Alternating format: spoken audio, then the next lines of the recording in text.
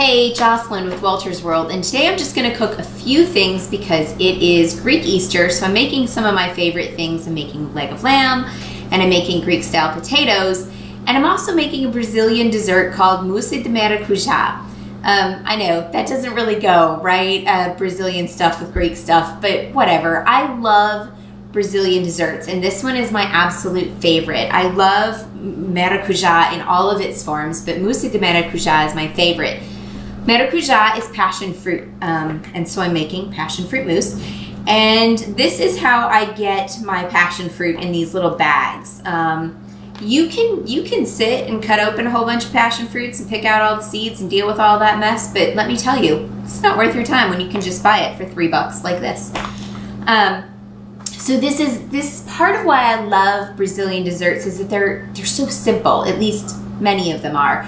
And this one only has 3 ingredients and it takes like 10 minutes, maybe. So there's sweetened condensed milk, and it's just 1 can. It's a 14-ounce can of sweetened condensed milk and 1 can of table cream. Media crema is what it is. You can get this in like any grocery store that has like an international food aisle. It's usually pretty easy to find. So I just shake this up a little bit and pop it open and pour it in. This is like, I'm telling y'all, this is like the easiest food ever. I scrape it out really well because all the really good fatty bits tend to hang out in the can and they get stuck.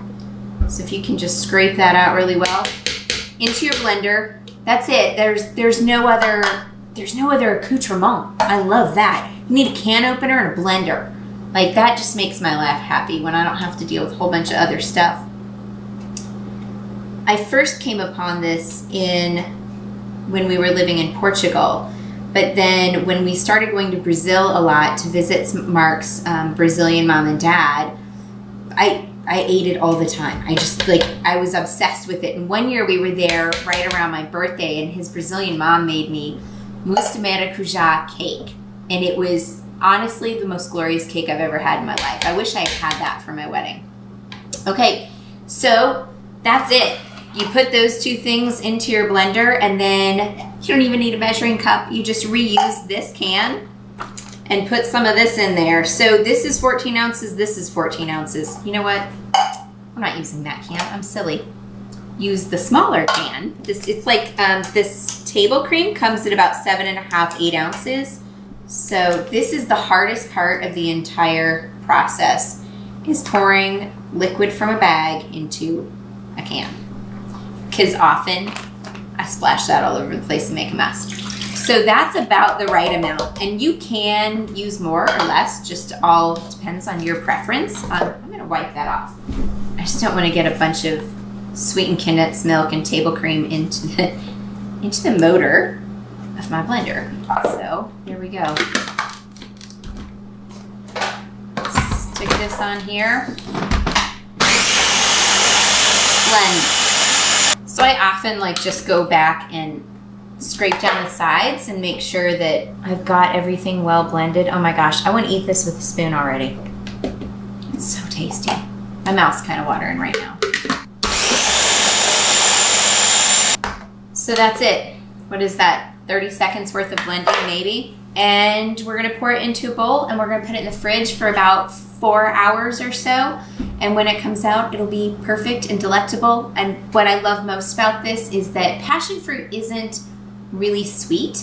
It's kind of tangy, but then when you pair it with the sweetened condensed milk that is overly sweet, it just comes out really perfect. So it's not overwhelmingly sugary, nor is it overwhelmingly tart. It's just a perfect combination of the two. All right, so I'm just scraping all the goodness off of this because I don't really like to waste even a drop. That would make me sad. As a matter of fact, I'll find a way to lick the blender, so to speak. All right, and then you'll see it's a pretty thick consistency, but it's still runny. Most people in Brazil, when they finish making this, they will put some fresh maracuja, fresh passion fruit pulp with the seeds and everything on top, and it looks really pretty because the seeds are black and they give a little bit of crunch and stuff to it. but passion fruit is not in season right now. So this is what I've got and this is what I'll do. I may, because I like the crunchy bits on top, I may put some cacao nibs on there just to have the crunch so that it feels like I'm still in Brazil, even though I'm not. So this is mousse de Maracuja. It took me maybe 5 minutes max. I do save this extra little bit. I may refreeze it or I will use it. It's really good to make some dressings and things like that. You can think of 1,000 different things to do with it. Once you get the flavor of it, you'll find that it incorporates into a lot of things very easily. So there you go. So this is my mousse de Maracuja, and it should not move when you take it out. It kind of moves a little bit. You see how it's kind of sliding in the bowl? But it's kind of sliding all as like one big gelatinous thing, not running. So that's when it's pretty well done. And like I said, I don't have fresh passion fruit, so I love the crunchy bits of the seeds on top, and since I don't have any of those, I'm just putting a few cacao nibs on top. I mean, who doesn't like chocolate, right? So I'm gonna just put this back in the fridge for a few minutes while the lamb is finishing and the potatoes are heating up, and then we'll be ready for Easter. I'm telling you, it's so good that, yeah, I'm actually licking the blades of the blender.